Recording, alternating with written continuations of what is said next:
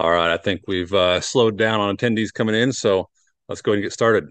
First off, thank you all for joining us here tonight, and thank you for taking your time to learn about spray drones, learn about the industry, and I hope you come with lots of questions because I love answering questions. I love educating and sharing knowledge that we have here at Agri Spray Drones. So I'm going to go ahead and share my screen and jump into this. Um, I should say, I guess, before we get started, if you have questions, you can drop them in the chat below. Should be the Q&A down there at the bottom. There also is the chat. To be honest, I don't know which one you're supposed to use, so just use either or, and we'll figure it out from there. And we'll save time. We'll answer all the questions there at the end. Ryan may be able to answer some questions as we go through. If anything he can't answer, I'll answer at the end, and we will leave plenty of time if you want to, actually ask verbally, speak. You can raise your hand. I believe somewhere on your screen should be raise hand, and I'll call on you, turn your mic on. You can ask a question there at the end too. All right, let's get started.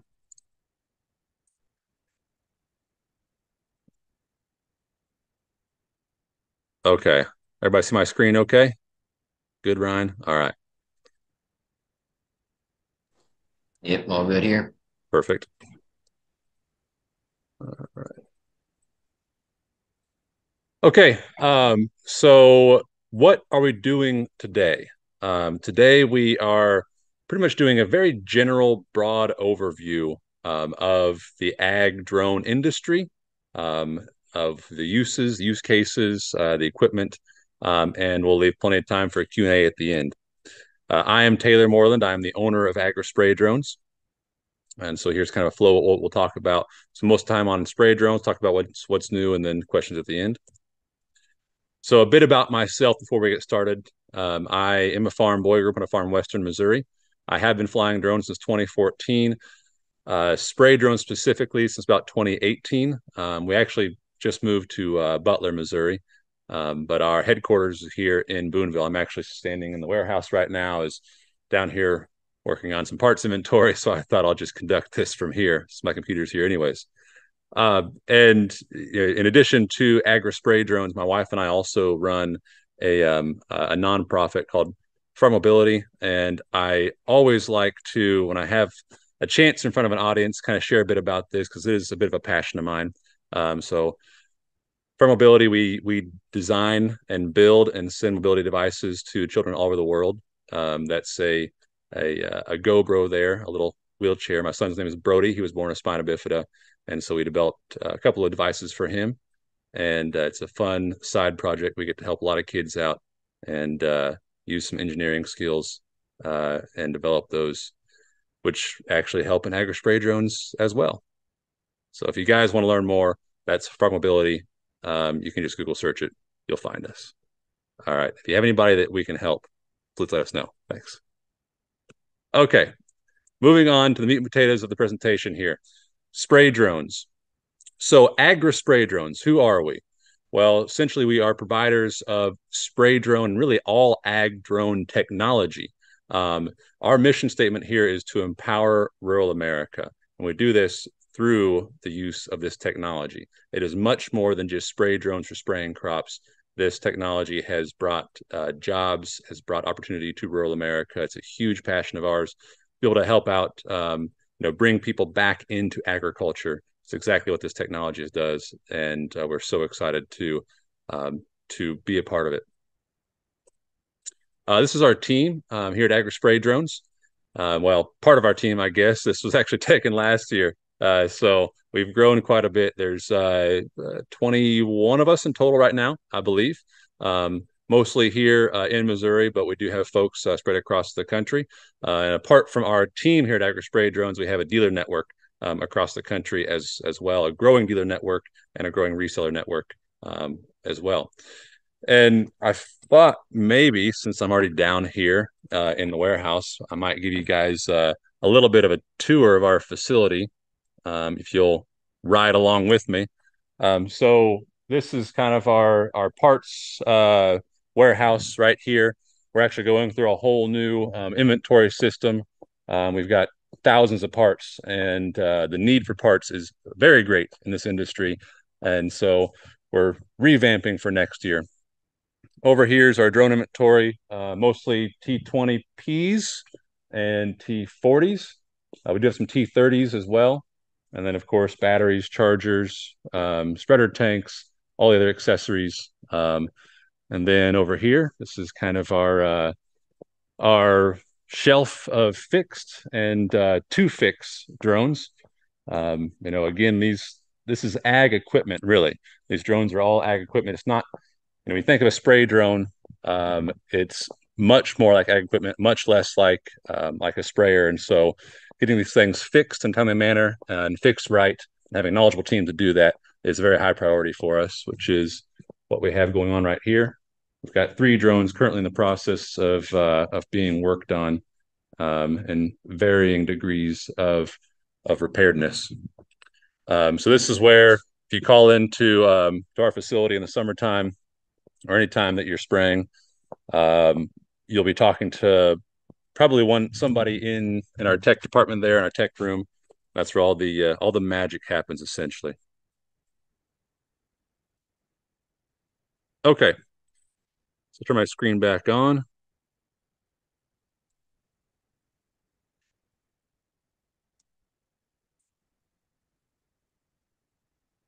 All right.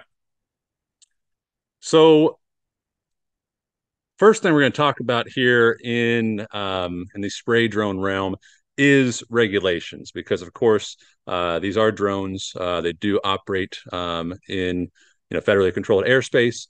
So FAA regulations are definitely a piece of the puzzle here. And so I'm not going to dive into this. We could easily have an entire 30 minutes just on this topic alone. But when it comes to regulations, what do you need to know? The first 3 things here really are the biggest pieces of the puzzle. That's your 107, your drone pilot's license, your 137, your aerial applicator exemption, and your 44807, your heavy drone or 55-pound plus exemption. So a lot of these are kind of like learning a foreign language. And honestly, the hardest part of this is the 107. You do have to study for this. We do have resources for study guides that can help you in the process. The 137 and 44807, those are exemptions. They're not licenses.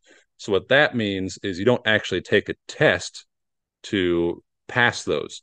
You file petitions for the exemption. So that's the part that is like learning a foreign language, and that's where we really hold your hand through this process. I believe we actually have Charlie, our compliance manager, on as an attendee right now, and he's who works with all of our customers, our dealers, and resellers to help them through the process and make this simple. So expectations as far as how you can get through all of the regulatory pieces of the puzzle. On the FAA side, that has sped up tremendously over the past year, really, or the past really 6 months. It's sped up tremendously.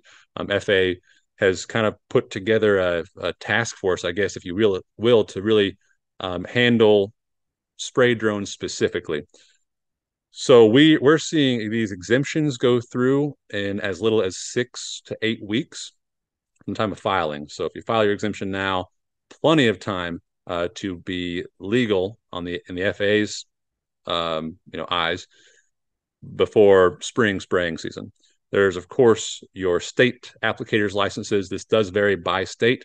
Some states this is easy. Some states there's a bit more hoops to jump through. And every state, well, almost every state, is kind of changing some of these regulations as time goes on, because again, these spray drones are very new. The industry is very new. And please drop your questions in if you have, because I'm sure there's lots on that topic there. Okay, so when we talk about spray drones, really, majority of spray drones are in the row crop industry. But as these drones have come to market and as they've been deployed across the United States, we have seen a lot of other uses for them. So why sprayer drones? Let's answer that question. Why sprayer drones and what can they do? So again, the biggest use case for spray drones is as an on-farm aerial application tool. If you have wet ground, if you have tall crops, spray drones are a way to provide your own aerial application on your own farm. They are actually more so a tool for commercial or custom application on farms. It does give a bit more flexibility to how aerial application is done on the farm. They're also a very good tool for small plot application or small field application. Things that have never actually been able to be done by the air just because, helicopters and airplanes can't do some things like spot spraying, test plots, high accuracy repeatability, small fields surrounded by trees, things like that. And then, of course, outside of row crop and outside of pasture, there is a ton of applications. Wetland forestry is a really big one in the Southwest right now. We have a lot of customers getting into that. Right away, mountainous terrain. We specialty crops that you run the gamut, orchard, vineyard, fruit and veg. There are very specific use cases in those specialty crops and even heavy lift applications as well.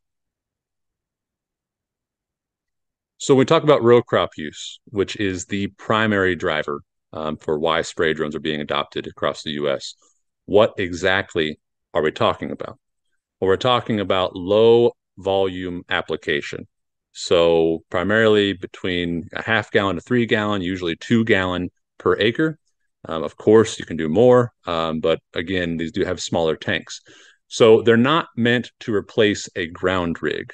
What I mean by ground rig is a John Deere sprayer with 120-foot booms. You're not going to replace those types of applications. So broadacre herbicide, a drone's not going to be able to do there as efficiently or as well, potentially. And then obviously heavier products. So if you're putting on lots of fertilizer, then a drone's not going to replace that application either. So much more similar to crop dusters or helicopters and airplanes, where we're doing fungicide, insecticide primarily, corn, soybeans, wheat. That's corn is really the biggest crop that is driving the use of spray drones, fungicide on corn. But of course, they have been used for wet field burn down, just like crop dusters. And cover crop overseeding is actually a growing use as well. Very versatile tool for that.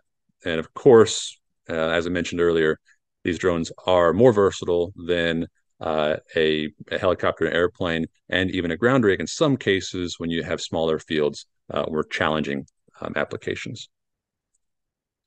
So just an example, and I just have a couple of these on the agronomic side. And this one here is just to prove a point, I guess, that we don't need volume. We talk about low volume application. A lot of people think, especially if you understand herbicide, that and really any product for that matter, that you need volume to get coverage. Well, that's how a ground rig does it.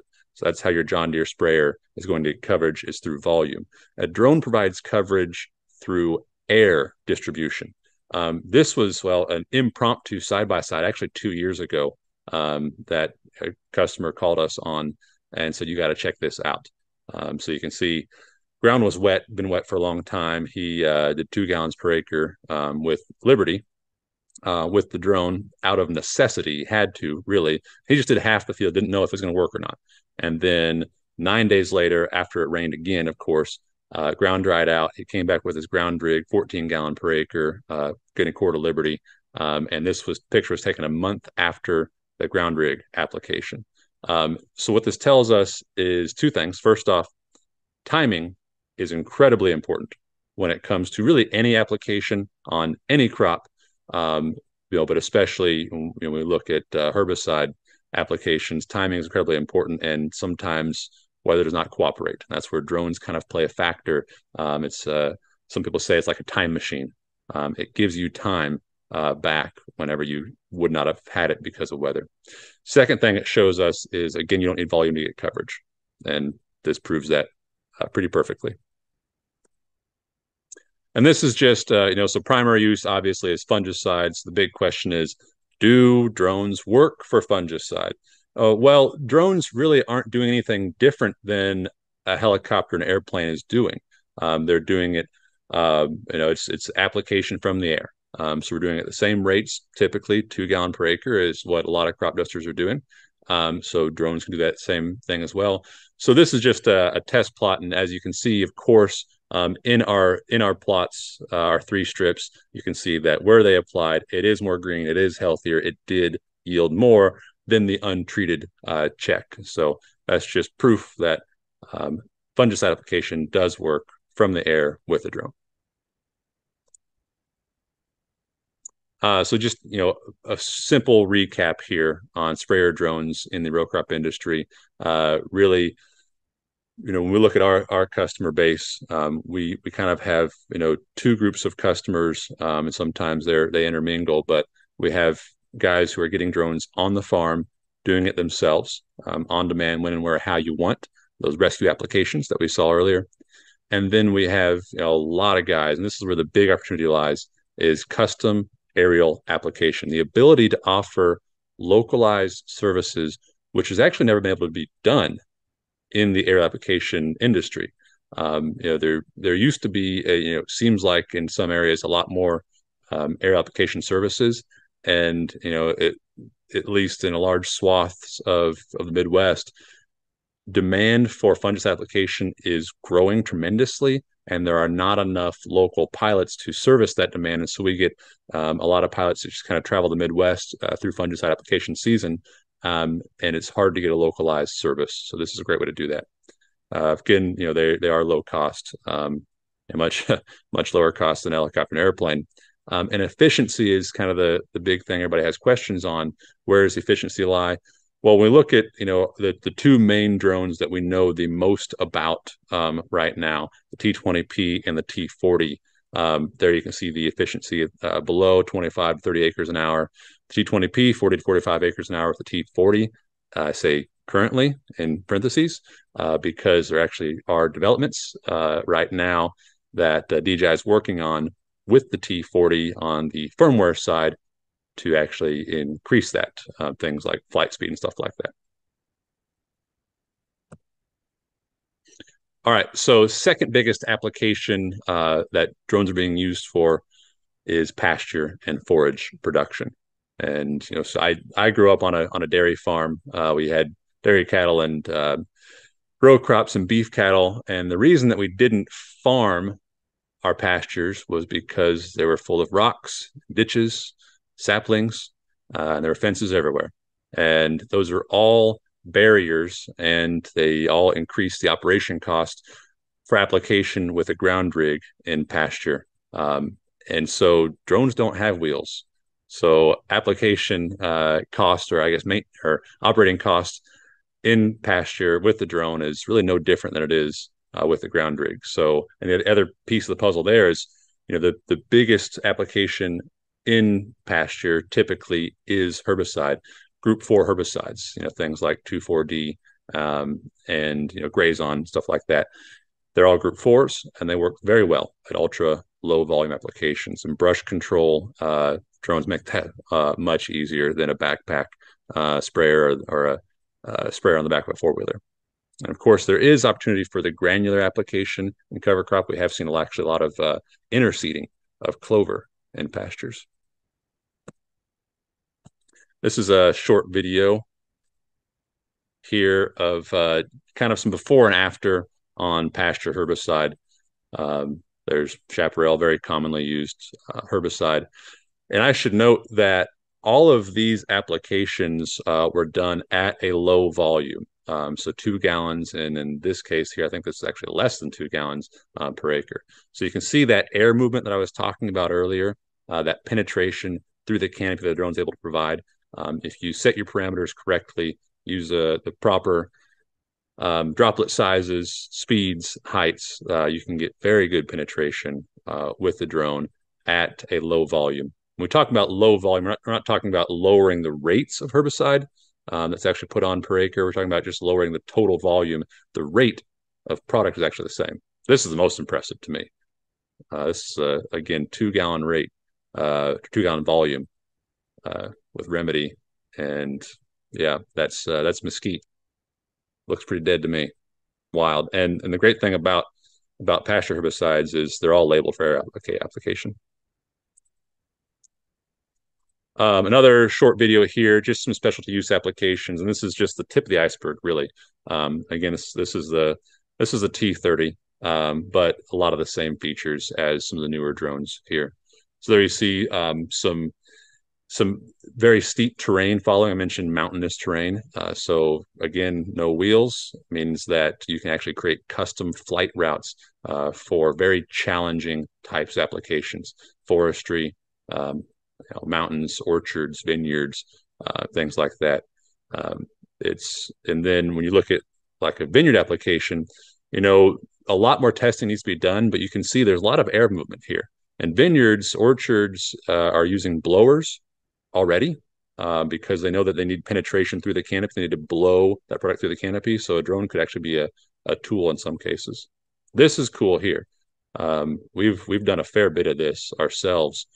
Uh, Greenhouse painting, a niche application, but a very useful one. And I'm not going to dwell on this as far as the operation of a spray drone, how to actually operate one. Again, that's it's a very long conversation and explanation. But this is just a general workflow. We do have videos on our YouTube page. You guys find us at Agri Spray Drones on YouTube. We've got several videos on there of the different drone models, different types of applications. We try to, again, show you guys everything that we can through there. So check those out. Yeah, we'll leave it right there. Okay, what's new?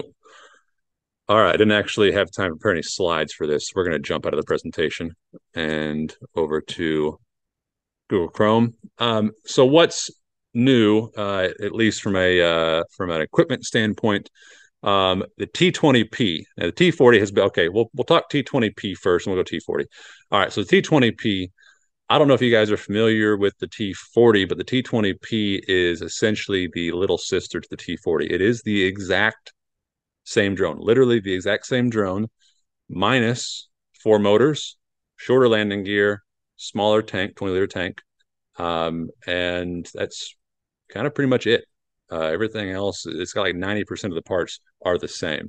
The cool thing about it is you can actually use the T20 or T40 battery, T40 or T30 battery in the T20P. What does that mean? Well, really all spray drones have tried to maximize lift capacity, maximize efficiency by trying to reduce the amount of weight needed on the frame, on the battery, and put all that weight carrying capacity into the tank. So the T40 is a heavy drone, heavy lift, high tank volume, short flights. So it's designed to get up in the air, spray it out quick, get back, fill the tank, swap battery, get back up in the air, and not really meant to stay in the air for a long time. And there's not many drones that are actually meant to do that. The T20P is meant to do that. Using a T40 battery, since it is really half the drone, with double the battery, you can increase your flight time substantially. So spot spraying is a tremendous tool for spot spraying, not only because of the flight time, but also because of the transportability, and because it uses really the same system as the T40. It is incredibly easy to use. It works with a lot of really cool software, and the range is great. It's just a great drone. And then I'm on a T20P soapbox here. I love talking about it because I think it's an awesome drone. Um, so apart from spot spraying, everybody's like, "Oh, that's great," but I don't do that much spot spraying. Why would I get a T20P? Well, when you look at cost, so dollars per efficiency unit, and when you look at tank volume per efficiency unit with the T20P, you really maximize on both of those factors. So T20P, obviously, it's going to cost a fair bit less than the T40. You only need 2 batteries to operate it because the batteries, they last so long that you can charge up the one battery while you're using the other one. One charger, you can get a quiet 7,500 running watt generator. Throw everything in the back of your truck. We have a video on this on YouTube. You should watch it and go to the field. And so for an on-farm tool where you want a drone that you can easily put in the back of the truck, not have to have a big trailer for, a big setup for, and go spray that 100 acres that is in dire need, of a fungicide application or herbicide, or go hit those 5 spots of water hemp that you're not going to that you missed, or that you had crop drowned out and now they're growing up. This is an incredible tool. Honestly, on the farm, I think you can pay for this drone in 2 fields if you hit it right and save your crop with those 2 fields. On the farm, you might not have time to spray your entire farm with the drone, but you might consider having one of these to do those 2 applications. Now, the T40 is not new. You guys probably know that. The T40 was actually released about this time last year. So it's gone through its first full season, and we've got a ton of experience. So that's actually why I'm excited that there's not on the DJI side, there's not a new big drone to hit the market, because the T40 we ourselves had over 600 drones, T40s in operation across the country. We serviced a lot more than that. And so we saw anything and everything that could go wrong. Based on the amount of T40s that were out there this summer, the amount of problems that we have, we can tell you that this is a very, very reliable platform, and it's only gotten better. So even though it's not new, there has been updates to the newer T40s, the different mounts, and a few other small things. Firmware, DJI is continuing to work on their firmware. They were out at our place just a few weeks ago to do some testing on some different new firmwares, and to increase efficiency and improve operability. So really excited about the T40 going into next season because of that reason. Okay, next, a bit smaller, the M3M and the M3T. So these are small mapping drones, surveying drones. And so M stands for multispectral, T stands for thermal. Now, a lot of people, think that they're going to get a scouting drone and be able to survey crops and start a custom crop scouting service. Well, just kind of my when you think about this from an agronomy standpoint, the M3M doesn't actually tell you what's wrong with your crop. It does give you some crop health metrics when you combine it with some software that you can then do some targeted scouting. So it is a good tool for that. But we were kind of discussing here in the office, what's a better tool for a farmer if they're going to get one camera drone? Is it the M3M or the M3T? And I might actually argue the M3T might actually be a better tool for some farmers because the multispectral side of the M3M has use cases, but unless you know what multispectral is, then your use case is limited. And some of your NDVI indexes can actually be achieved through regular RGB or regular camera mapping using a tool like Pix4D. The M3T, the thermal, has a regular camera. You can do mapping with it. You can get NDVI index, and then you have a thermal. Everybody knows what a thermal drone is, or a thermal camera is. It sees heat. And so if you have cattle, great drone for that. For an avid hunter, okay, there's that. And then there's actually some work being done on the thermal side with crop health that you can't do with a regular camera or multispectral camera, just by sensing heat of the crop. So I don't know. I'm kind of leaning more towards the thermal side sometimes when it comes to what drone should I get on my farm, depending on what you're doing, of course. All right. A couple of things before I turn you guys loose on the questions is on some software stuff. So DJI Smart Farm is something that just kind of came out, still kind of in testing, I guess, but it's a really cool tool for kind of opening up access, kind of like a gateway, if you will, into orthomosaic mapping. What I mean by that is what you see here, essentially using a mapping drone. You can see we have satellite imagery right here from Google, and then we have drone imagery right here from a drone. That's orthomosaic mapping. So that'd be from an M3T or an M3M. And so you can use this to create field boundaries, very accurate field boundaries with updated images of where your actual trees are at, not relying on satellite imagery. And then you can actually you can do some variable rate, although the variable rate tool on Smart Farm Web is limited. And then you can do 3D flight routes. I don't have an example of that on Smart Farm, but I do have an example of that on Terra, which Terra and Smart Farm are the same. Smart Farm is just the online version. So you're actually able to create a three-dimensional map like this right here that you can then create a spray route over the top of. So I think my computer's slowing down here, not showing the, yeah. Anyways, um, but you can actually create a three-dimensional flight route where you don't use the radar from the drone for your height. You actually use the uh, imagery, the point cloud mapping from the mapping drone. All right. And then lastly, Pix4D. I talked about Pix4D a little bit, but they have had some new updates here this summer that have now been able to be tested and proven. And that is their magic tool and a couple other features. So, people ask, okay, if I want to get into spot spraying or I want to get into crop scouting or I want to, do something along those lines, like what's the workflow? Well, it starts with imagery. And so that's kind of what it shows right here. The mapping drone, the camera drone doesn't tell you what's going on with your crop, but it takes the images of your crop. Then you use a tool like Pix4D, which we'll look at here in a second, which actually analyzes that imagery, and then you can create really cool customized prescriptions with, and then you put that into the spray drone. So this has been the workflow that's kind of been missing, is the good software and the tool like a spray drone to actually use that software. So I'll jump into Pix4D real quick just to show you what that looks like a little bit. This is just a little map that we've created here on site. And so in Pix4D, you can create obstacles just like you can on the Agras remote.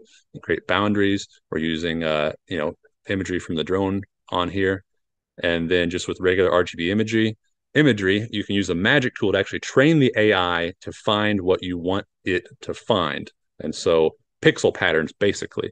And then you can customize that. And so right here, this is just a silly test we had, but this is like a no spray area. So we painted that area not purple, painted this area purple. And so it sprays just the purple areas, but it flies the entire boundary. And again, you can have this as customized as you want, and you can use the AI tool, the magic tool, to do this for you. Really, um, really cool piece of software. Okay, I've rambled on enough, boys. It's time for questions. The reason you guys are here. So I'm going to see if I can figure this out. Stop share. Come back here. And we're going to pop up our Q&A first. We'll go through that. I'll read the question and I'll try to answer it. And if you guys hit the raise your hand button if you want to talk, then I'll call on you maybe after I get through all these questions. Okay, Jesse says, what's your typical season of drone work when where you are? What can you do with drone ag in the off season? We actually were just talking about this today with some, we had training, customer training here. And guy from Wisconsin was talking about spreading salt, ice melt, brine. Now, is that a great use for a drone? I don't know. There's trucks that already do that. But there again, there's places they can't get. So that's a possibility. You got to think outside the box in some of these cases. And in some cases, maybe it's not worth actually, trying to do some of these really weird niche applications unless you have a bunch of free time, because your bread and butter is definitely going to be, in the summertime, in crop, essentially. So when we talk about off season, so that could be outside of fungicide application. So that could be, spot spraying herbicide is outside of that time frame. That could be cover crop application. That could be pasture herbicide application. There's invasive species management, wetland, ponds, lakes, that kind of thing. A few questions for when it's time to ask them. All right, Nathan. What is your home run sales pitch to potential customers who are skeptical about drone services for spraying? All right, man, you got a bunch, Nathan. Awesome. Okay. All right. Home run sales pitch. Here we go. I don't have one, but what I focus on really is what problem can the drone solve, and it really depends on what kind of application you're looking at doing. And in a lot of cases, the demand is going to be abundant. So long as you put yourself out there, you understand the drone very well. I would definitely try to understand what the needs of the customer are first before I give a sales pitch. Understand the needs, marry those needs with the capabilities of the drone. Is it easier to have a spraying business in the Delta region or in the hills? Hills, probably, I would say. If you're in the Delta, it seems like I don't know. I've been through the Delta. I've talked to a lot of guys in the Delta. Rice country, cotton country, and aerial application seems to be a bit more abundant through the Delta. A lot more spray planes down there, and application costs or what you're going to pay for that application is going to be a little bit less. So there's guys doing uh, uh, airplane application for $8 an acre down there versus 15 to 20 for air application and fungicide season across the rest of the Midwest. So hills where planes can't get to, you can charge more and do a better job potentially. All right. Realistically, how many acres can one T40 cover in a growing season when being very busy? This, of course, depends on what type of ground you're operating on. Big, wide open, flat quarter sections, you'll get a lot more done than small, hilly fields. You got a lot of travel time in there. So we've got one of our customers they have a large scale commercial application business with they run in 16 T40s, I believe, and it's a very tight ship that they run. They have a teams of two. They have two T40s, and they have four operators per team, two pilots, a field guy, and a safety guy kind of thing. And they run like clockwork, big open fields, and is where they're at, and they average this year 700 acres per day per team. So 350 acres per day per drone is what they average. And so that's kind of maybe on the upper end of what you might actually realistically expect when you are working 10-hour days. Um, Lower end, well, it just depends what you're doing, really. All right. Is the Part 4507 and the 137 have to be applied per drone? Is this purchase or is this okay? So 4407 and 137, that is entity level, meaning that whoever owns the drone, um, or the entity that owns the drone, should be the one applying for it. And anybody who works for that entity or that company is able to operate under it. So it's an umbrella underneath that company. So that is company level. Each pilot needs to have a 107. Each pilot needs to have a class 3 medical. We didn't cover that earlier. And each drone needs to be in numbered. And uh, your state applicator's license just depends on your state. Sometimes it's just one person in the company has to have it. Sometimes everybody has to have it. So it just depends on the state. Talk to your pesticide license department, bureau, whatever it's called in your state. Okay, here we go. When's the T50 coming out? Waiting for this one. Okay, so the T50. When is the T50 coming out? Yeah, this has been pushed back. So originally it was, slated for this fall right now. And then it was like, maybe February. And then it was, well, maybe May. And just heard that maybe it's going to be June or July. Don't have a solid answer on this. I wish I did, but we don't. What we do know is that it will very likely not be here in time for application season this coming year. Now, the other question you didn't answer is, what is the T50? And how does it compare to the T40? Although we don't have all the answers because, of course, we have not actually tested one. What we do know is that the T50 in the global market, global meaning US, will not have a 50-liter tank.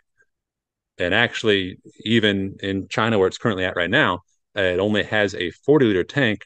You can get a 50-liter tank as an option, only for high volume application, because it really doesn't increase your efficiency on most applications for a big tank unless you're doing high volume work.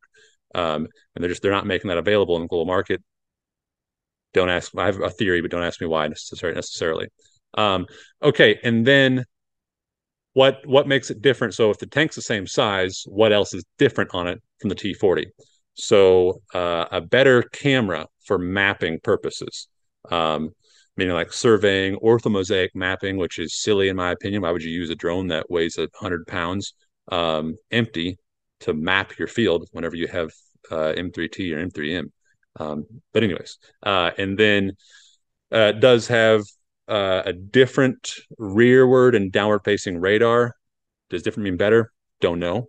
Um, haven't been able to test it. We do know that DJI is actually working on improving the T40's downward and rearward radars right now through some firmware changes, and that's proven with some success on the beta firmware that we've tested. So that's really the two main differences. There are very small differences outside of that. So I would not expect any more efficiency out of the T50, really. All right, long answer to a short question. What is the average? What is the average acres in a single drone can cover within a day? Yeah, so I can't. We kind of answered this. Average depends on what you're doing. It could be, it could be. So, all right, I had a guy call me it was last year, T30 season really was what it was. He had a T30. I had a guy call me last year, and he's it was at 6:30 in the morning. So I answered, and he said, "Hey, it's only to let you know I got done spraying 750 acres today." I said, "Nope, it's 6:30 in the morning." And he said, "Well, over the past 23 hours." So if you have an exemption to run all night, then yeah, you can spray a lot of acres. Depends how hard you want to work and how big your fields are. You got small fields at high volume, you're not going to get much done. How wide does a spreader go? So how wide can you spread with it? Realistically, 35 feet is going to be kind of your max spread width because you want some overlap when you're spreading, cover crop, seed, fertilizer, whatever it is. You want some overlap because it can be like a tapering off as it spreads out. So 35 feet is kind of the max. It is adjustable and it does depend on density of whatever product that you are applying. All right. Um, we don't have we have really good data on the spray pattern with the T40. Um, we, which by the way, on the spray pattern with the T40, what we tested, the T40 has the widest and most consistent spray pattern. That has to do with the props and the how they're angled, essentially. Um, but on the spreader side, we don't have really good data because there's so many different variables, all the different types of seeds and rates and densities of product, heights, and all that kind of stuff. All right, what chemical applications are best suited for drone? What cover crop seed are best suited for the drone? All right, so chemical applications best suited for the drone, best suited is going to be fungicide and insecticide. Why? Well, because so several reasons. First off, fungicide and insecticide have been done for decades through aerial application and millions of acres every year through with helicopters and airplanes. So we know it works. All right. Secondly, those products are labeled. Fungicide, insecticides all have aerial application labels that are very, very limited on restrictions. So 2 gallons per acre is the is the norm, if not less, for fungicide insecticide. So best suited, that's what those are. What cover crop seeds are best suited for the drone? So small seeded cover crop. There's a range here. So your brassicas, all right, so clover, turnips, radishes, top three. If I had to pick them, that would be it. Because they're small seeded, meaning that you need 10 pounds an acre, sometimes less, which is great for a drone. And you really need to establish those early, meaning prior to when the crop is harvested. So you got to fly them on. You don't have to, but that's the best way to do it typically. And of course, That's right in the drone's wheelhouse. Okay, is there a restriction of 150 foot of spraying by road? Okay, so this is you're asking about the under 44807 137 exemptions. So sort of. It's actually 500 feet, but there's a safety case that everybody gets a safety case now. Whenever we send off our exemptions for all of our customers, a safety case is attached.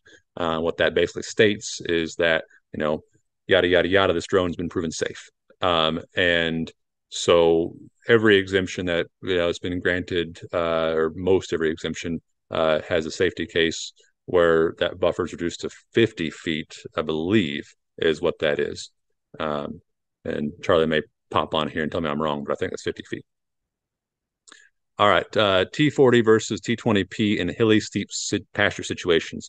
Could see the T20P being better in hilly situations because of battery life, but smaller tank. But the T40 has a big tank, but shorter battery life. All right, Ryan. Again, I'm a big T20P guy. I like it a lot. And when we look at pasture applications, we know that your all your pasture herbicides, your Group 4 herbicides, work well in ultra low volume. There's been testing done at a gallon per acre with a lot of these products, and they work well. So tank size doesn't have to be a limiting factor necessarily in that situation.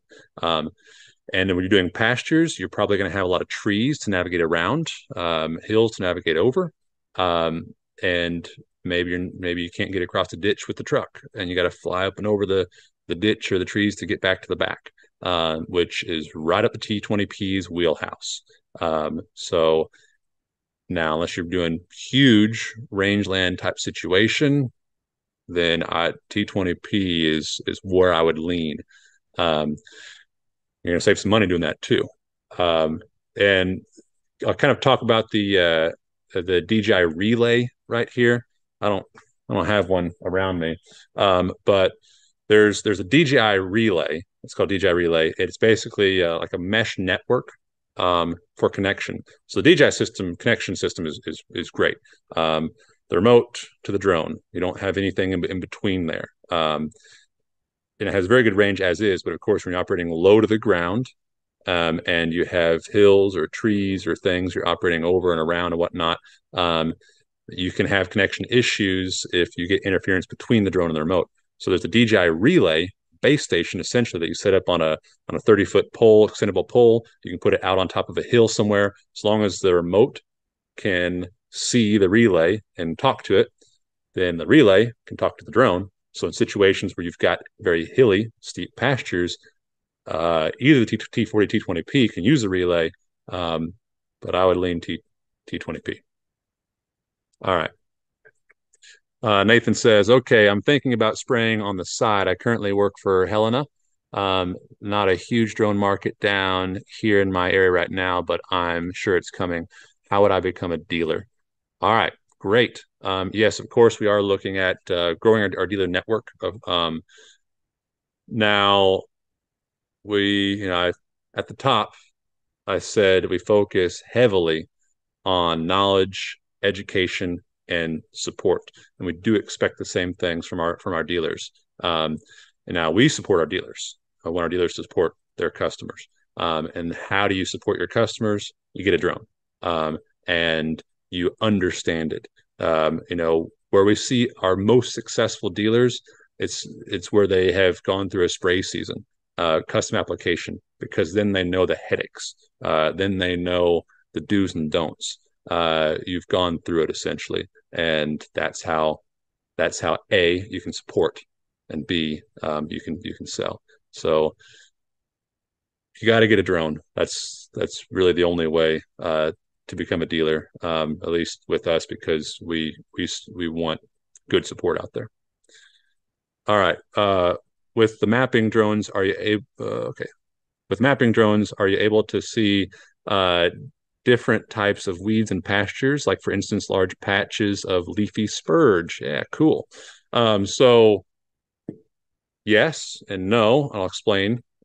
So the mapping drone itself isn't. I mean, it's the one taking the pictures, but it's not the ones recognizing the weeds. And so, yeah, really any mapping drone, especially the M3M, M3T, they have great cameras on them. So you can fly them and take good enough pictures um, to get the detail of those weeds, especially if it's different color. Okay, if it's different color and pixel pattern, essentially pattern, than the crop that you're trying to identify it against, then yes. With a tool like the Magic tool um, with Pix4D, you can train. Once you get that imagery pulled in, you basically click on that leafy spurge as a wanted attribute. Click on the crop or whatever, anything that you don't want it to recognize as an attribute, and it will automatically pick out any cells that look like leafy spurge. And then bingo, you got your spot spraying map. And so, all right, I haven't been too excited about software for a long time with spray drones. I didn't think that any of it was really worthwhile, frankly, um, until Pix4D. They've got some really, really cool and easy to use tools. It's the first thing that really excited me. It's actually why we've just became dealers with them. Um, yeah, you're gonna be doing that spot spraying. We'll have a package actually we're putting together because everybody wants to know how to do this. Then you get an M3M or M3T, your choice. Um, you get Pix4D, and again, I think for this situation, T20P, but of course you can use T40 for that as well. And then, okay, Brian's answering your question down there. All right. So Lane asks, I have been doing pastures at 3 gallon per acre and recently went down to 2.5 with a 25-foot swath and seems to be getting similar results. Would you be comfortable going to 2 gallon per acres at a 25-foot swath on the T40? All right, cool. We have a drone user here. This is awesome. So yeah, actually, I just looked at the Grazon Next label today, talking to a guy, and 2 GPA, 2 gallons per acre, is the minimum volume for aerial application on the label. So yeah, absolutely. And we've done a ton of stuff at 2 gallons per acre herbicide wise, and even 1 gallon per acre herbicide wise. And yeah, anything pasture Droop 4 herbicide is going to work great at a low volume, as long as you are covering the swath, getting enough overlap. Then yeah, no problem.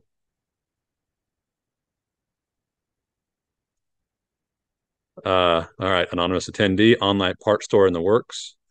Um, yeah. Am I screen sharing? No, I'm not. Give me a moment here. Yes. Here we go. Not live yet, but going live hopefully Friday.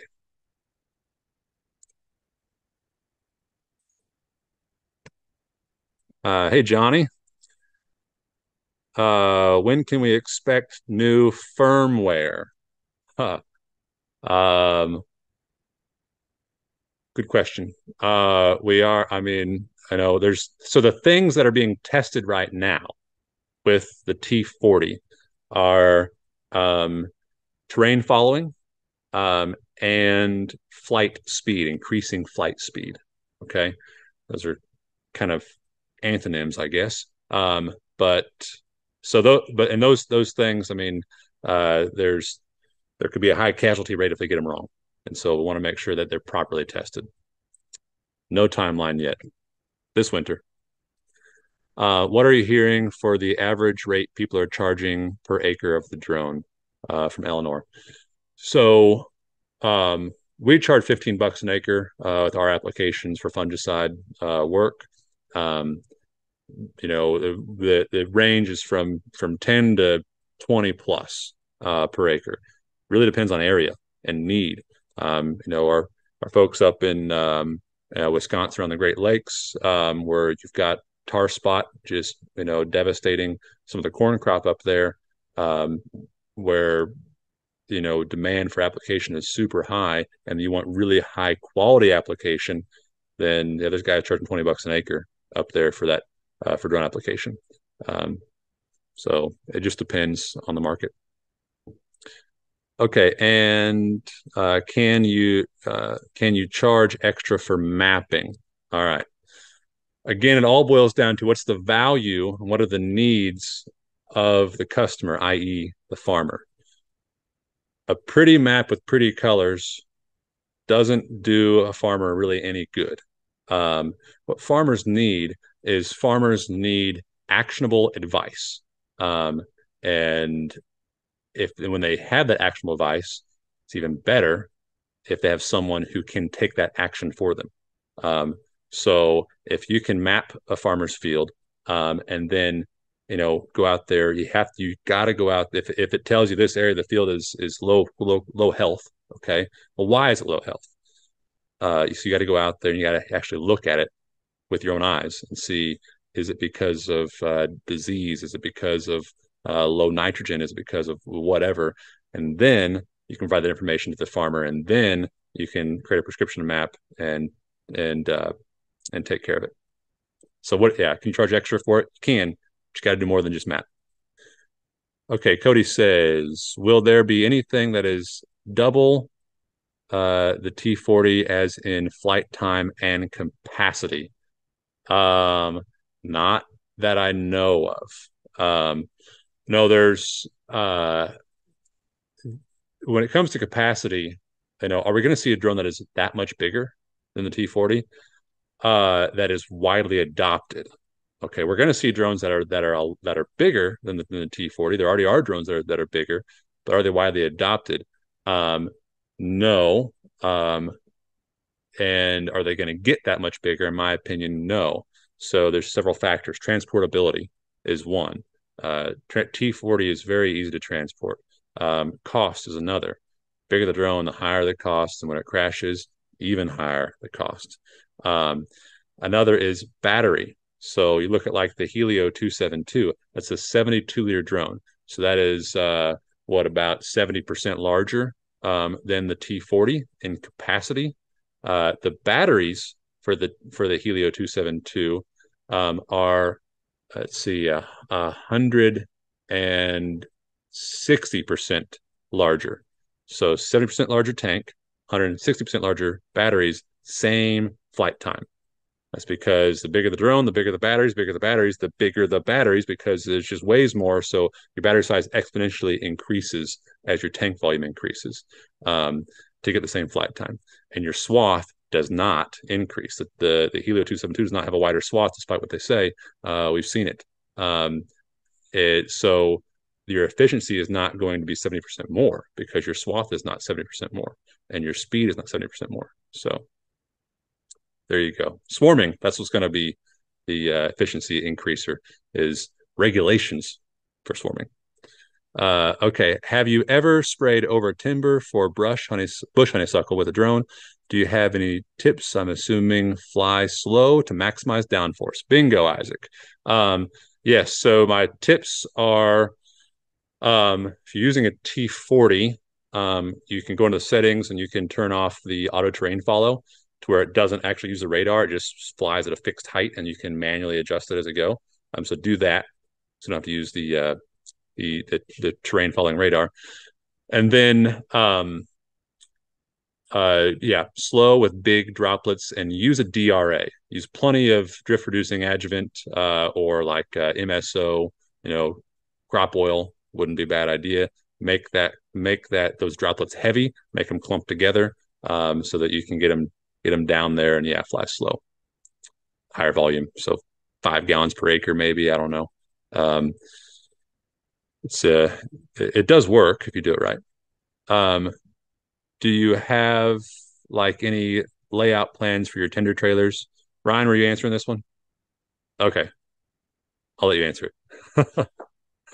Um, okay, what is the new max speed on the T40? If a new update comes out, what is your guess? All right.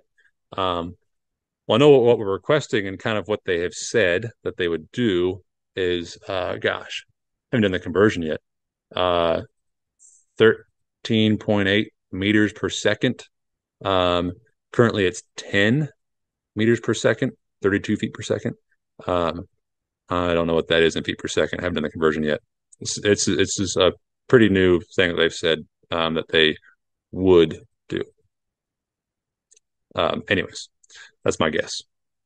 Also, I saw one of from Eleanor. I saw one of your videos that you were working on a mixing system. Yes, we're working on a mixing system. Um, and would love to get it out there to everybody. But here's the thing again, service support is pretty big for us. And we want to make sure that when we send something out there, it's going to work. And if it doesn't work, you're going to be able to get it fixed and get it supported.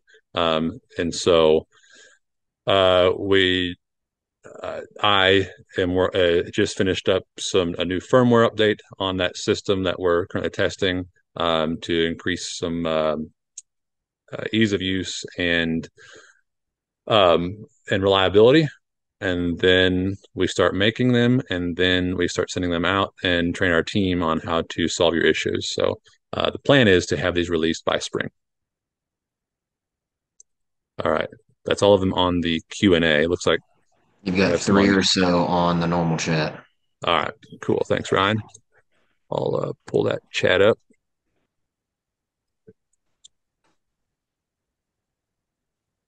All three are towards the bottom. Okay. Yeah. Okay. So you answered all these on the top, it looks like. Yep. Cool. Thank you. Um, all right. Do you recommend the use of RTK? So do I recommend it? It's I don't know if I recommend it. Just depends what you're doing, really. We do not use RTK on what we do about 90% of the time. We're doing whole field coverage, whole field application. We don't use RTK because it's not really needed. Um, RT. So sometimes you might hear maybe even us talk about um, if you have really hilly fields, you need RTK. Well, RTK alone does not solve your hilly field problem. Um, you need three-dimensional flight route mapping with the use of Terra or Smart Farm Web and a mapping drone. Um, in order for the T40 or T20P to utilize that three-dimensional flight route, you have to have it hooked up to RTK. So that's when you want RTK is any kind of three-dimensional flight route, orchard, stuff like that.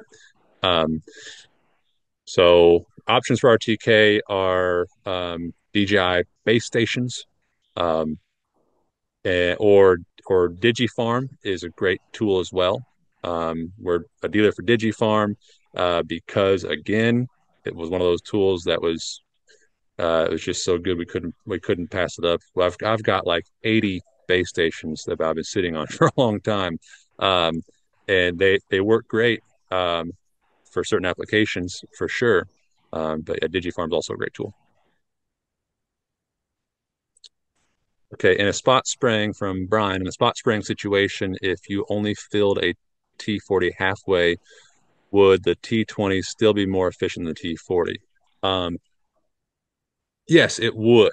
Now, if you don't do that much spot, if you have a T40, you don't do that much spot spraying, um, then just use a T40. Yeah, just don't fill the tank all the way. You're not going to get the same flight time you're going to get out of a T20P. It's not quite as transportable, maneuverable. But is it worth spending the money on a T20P just for the 5 spot spraying applications you do? Probably not. Um, yeah, I will say, yeah, if you're considering a drone for the first time, I would not look past the T20P, especially if you're going to have a mix of spot spraying and whole field application. We've got custom application crews that run T20Ps on whole fields. I love them. Cost wise, it's great. Transportability wise, it's great. And efficiency wise, don't sacrifice all the efficiency. It's not half the efficiency. Um, of a T40. And yeah, depending on what you're doing, but yeah. Um, okay. All right, here we go. I have a T40 and had a problem with it stopping at a tree line and could not get it to do anything else. Do I need to set a boundary to get around that tree line? All right. Um, well, I'm assuming it was flying. if it's a tree line and it's flying towards the tree line, and it's stopping as it flies towards the tree line, and it wouldn't slide over to the next pass. Either that, or it's flying too close to the edge of the tree line and keeps stopping.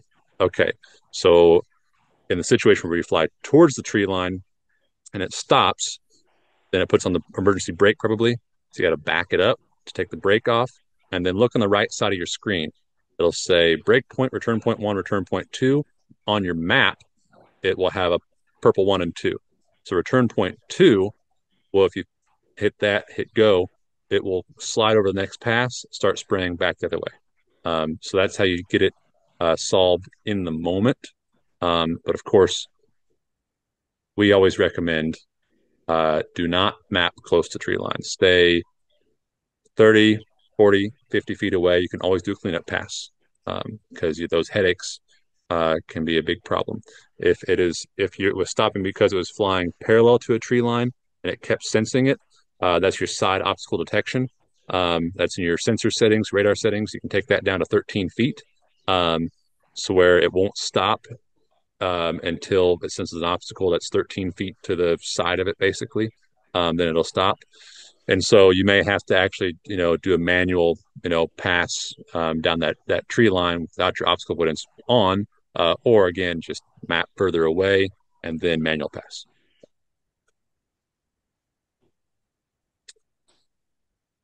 Okay. That's all of them on the chat. It's just back to the Q&A stuff now. Okay, cool. All right, Eleanor, how much am I going to charge for the mixing system? Up in the air a bit right now. Um, we're yeah,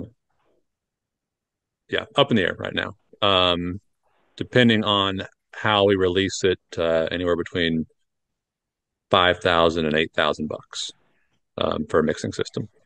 Any updates or news on research of weed identification slash spraying technology progress that you guys have seen? Weed identification, okay, spraying technology. Not really, Johnny. I mean, the Pix4D stuff.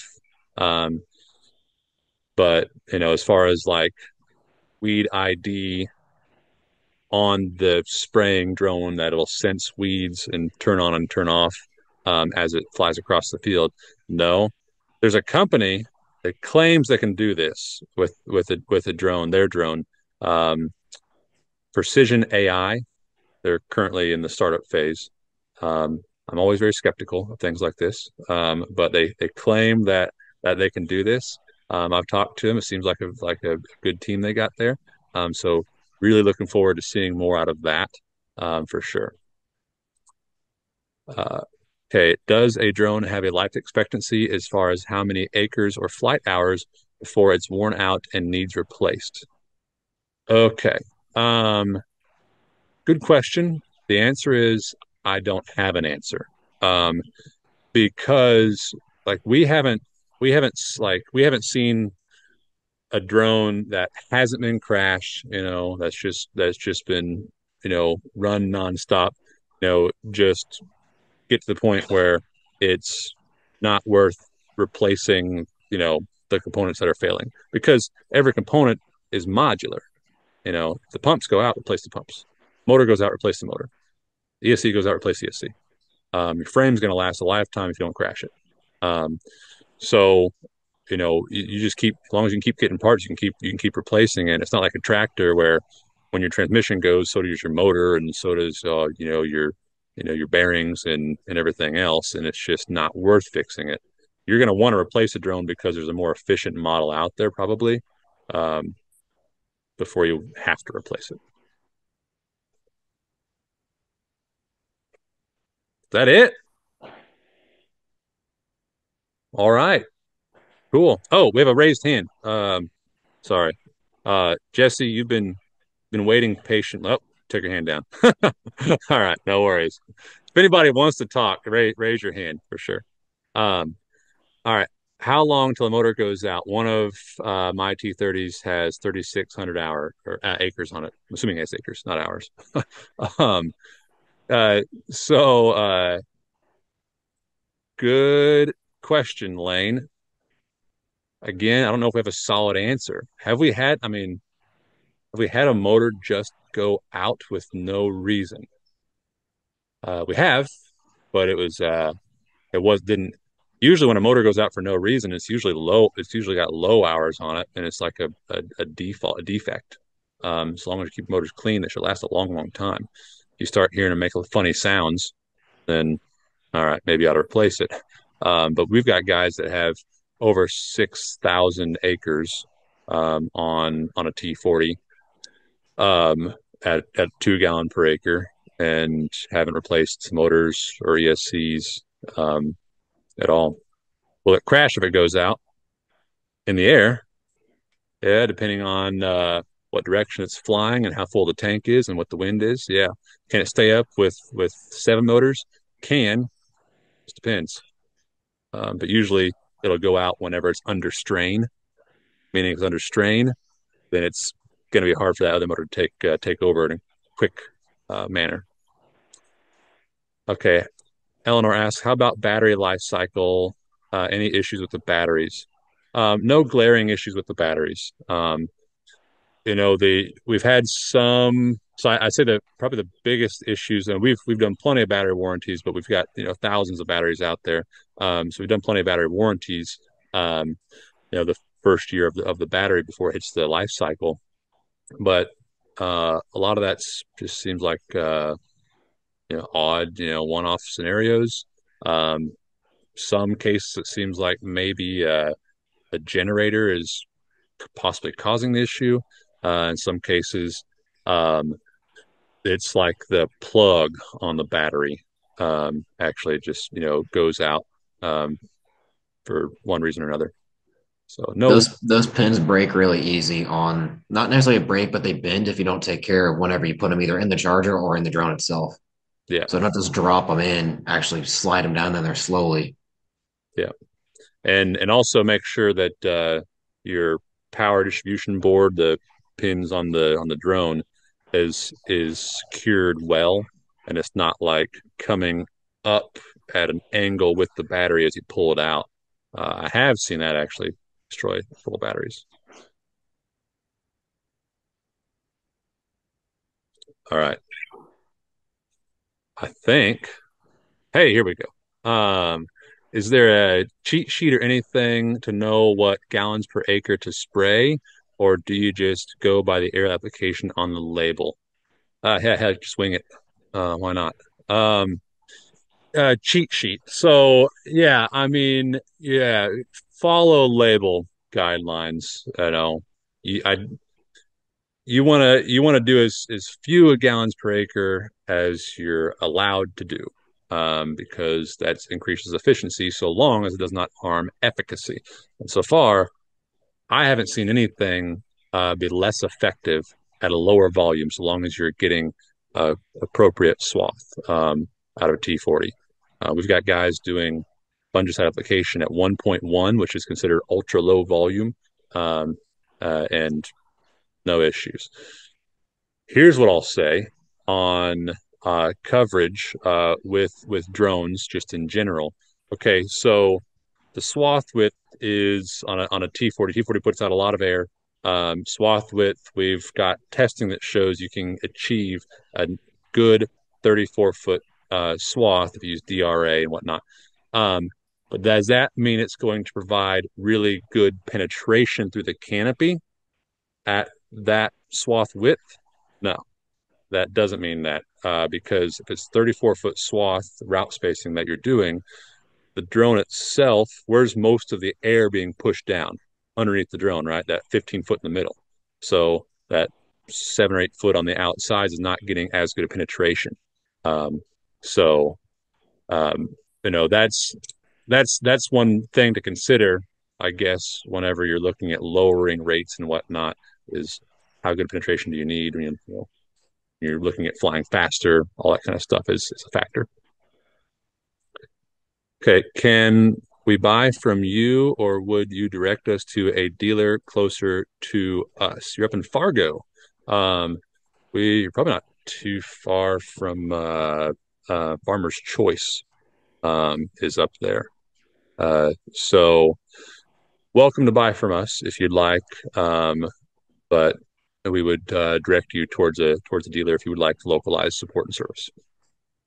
We've got one in I'm probably butchering this, Aberdeen, in South Dakota, one up in Minot, North Dakota, and Why not or one Minot? down in Minneapolis. Uh, Minot. Yeah. So probably Minot. Like I said, I'm gonna butcher that. That's all right. Uh, yeah. But yeah, Eleanor, just reach out to us, send us an email or something, and yeah, we'll take care of you. Will this software ever communicate with AgWorld or Land uh LandDB? Database, maybe.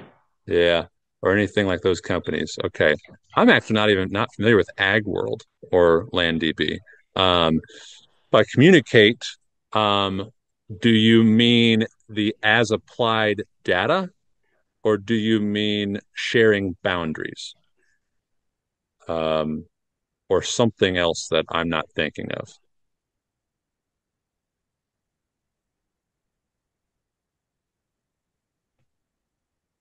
Not sure if you heard me, Cody. All right. Well, I'm gonna go ahead and start answering if you're typing.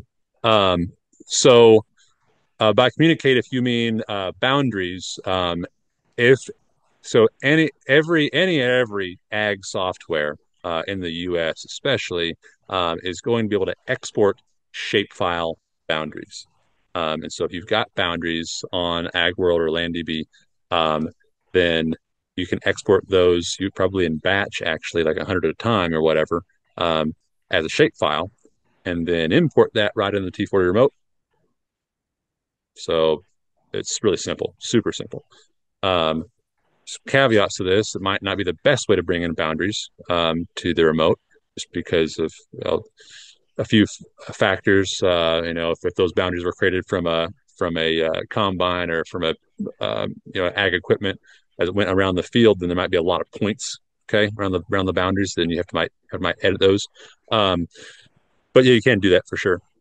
If by communicate you mean share, okay, as applied data, boundaries rates. Okay, mainly for data for customers that already use this software, and we can adjust to their way of getting data if we can send and receive through. Okay, gotcha. So yeah, boundaries, no problem. Rates, right now, this is something that we have requested with DJI, and they are finally listening to us, is a way to input product information, application information, into the system.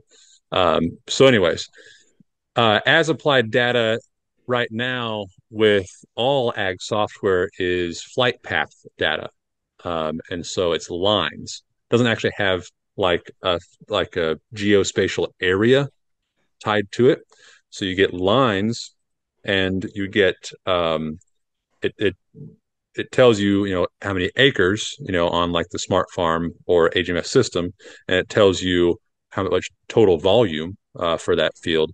But the data that you export is actually KML uh, uh, file. You can convert that to a shape file, but it doesn't have actual area tied to it. So you bring that into your AgWorld or LandDB, and if you're wanting to like overlay that on top of like a harvest map, so you can see yield by application type, yield by drone application, try to report or a map on that.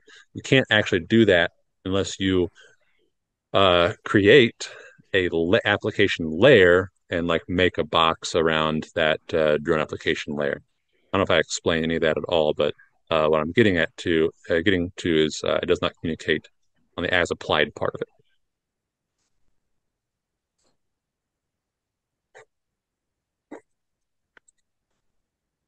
All right, great questions, guys. This has been awesome.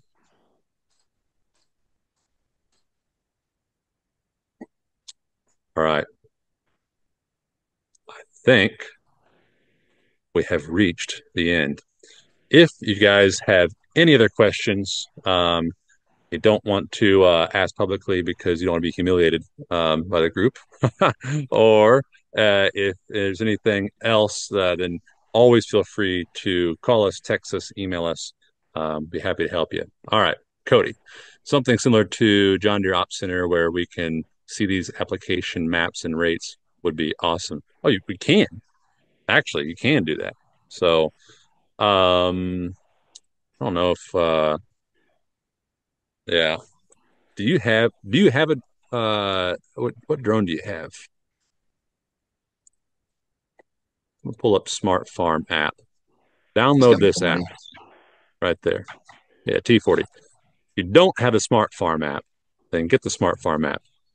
Um, that that does show you application data in map form.